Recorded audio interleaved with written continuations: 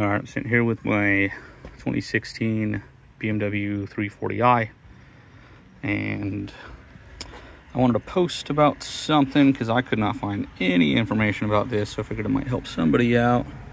So we're looking at the water pump today.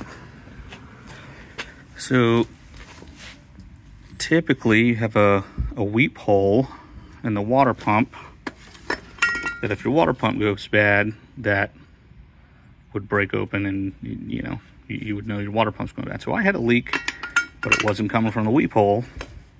Mine was actually coming in from this bung. I actually ended up putting it back in there. I don't know if I can get it back out now.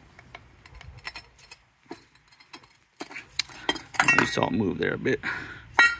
Basically, and I'm not sure if this thing ended up popping out. It was obviously from some kind of pressure increase. Pop this cap out of here, but I'm not sure if this was broken or I broke it when I was taking it out. I don't know if that would have caused some kind of pressure increase from that breaking on the water pump. Not really sure, but basically I had this giant hole right in the chamber where the water pump sits, and it was leaking a tremendous amount of water. And it was strange because it would leak down the block. You can actually see where it's wet, and I had a really hard time trying to figure out where it was coming from.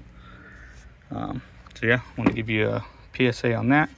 Now, to get this out, it's not exactly the most fun thing in the world, but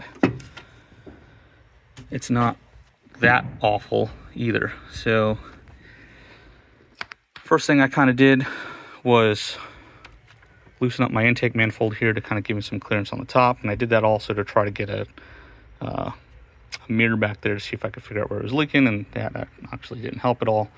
But normally you have an alternator here.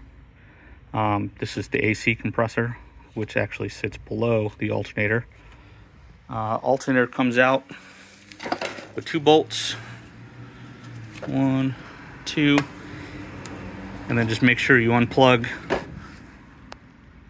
you got 1 plug back here, and then you have your actual wire that goes to the battery. Make sure you unplug those. Make sure you undo your battery to your car first, because otherwise you'll be arcing on stuff.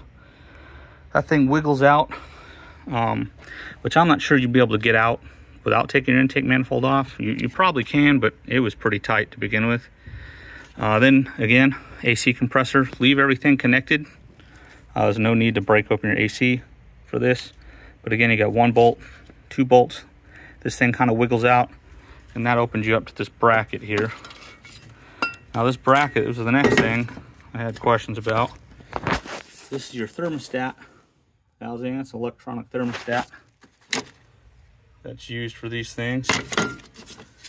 So that, once you kind of break this thing loose, see it in there, but it just pulls right out of there. I guess it must seal with this looks like it has a rubber O-ring right here, and that's what seals right in the back of this housing here. So once you get to that point and you got your 2 accessories off, then you got about 1, 2, 3, 4, 5, 6 that are easy. 7 that's also easy. It's just blind. You can't really see it in there. But you'll need a few interesting little tools, but not the worst job I've done in the world. And just for reference, this is about $128. But if you break this guy, I think you're looking at close to $400. So be careful of that.